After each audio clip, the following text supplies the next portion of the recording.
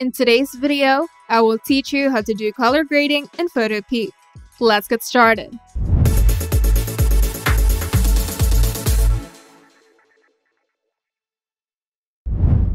First, launch Photopea and open your image by going to File, then Open.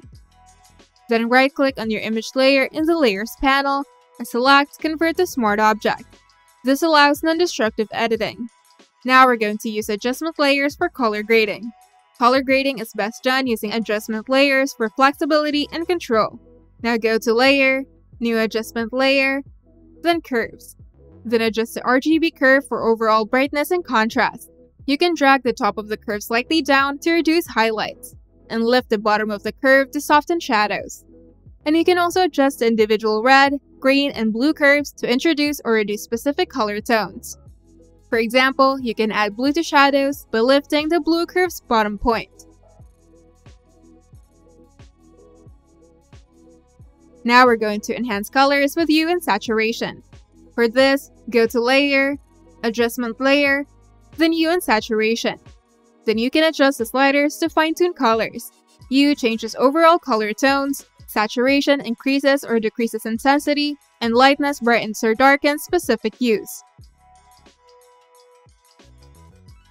Now we're going to add cinematic color tones with Color Lookup.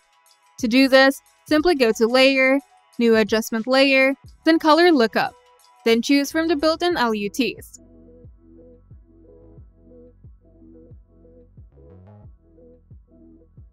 Then adjust the opacity of the adjustment layer to blend the effect naturally. And to create depth, you can use the gradient map. To do this, go to Layer, New Adjustment Layer, then Gradient Map.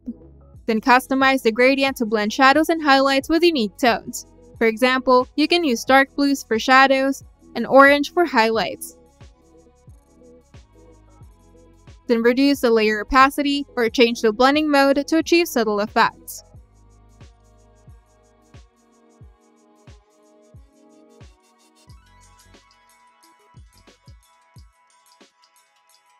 And you can also apply split toning.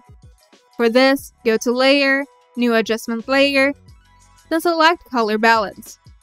Then adjust the shadows, midtones, and highlights separately. You can add warm tones like reds and yellows to the highlights, and add cool tones like blues and cyans to the shadows.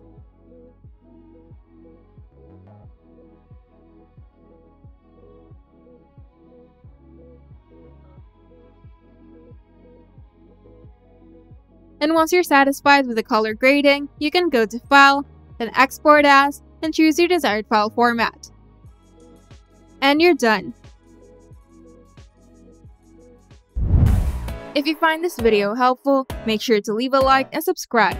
And if you want to see more tutorials, turn on the notification bell to get notified whenever we upload new videos.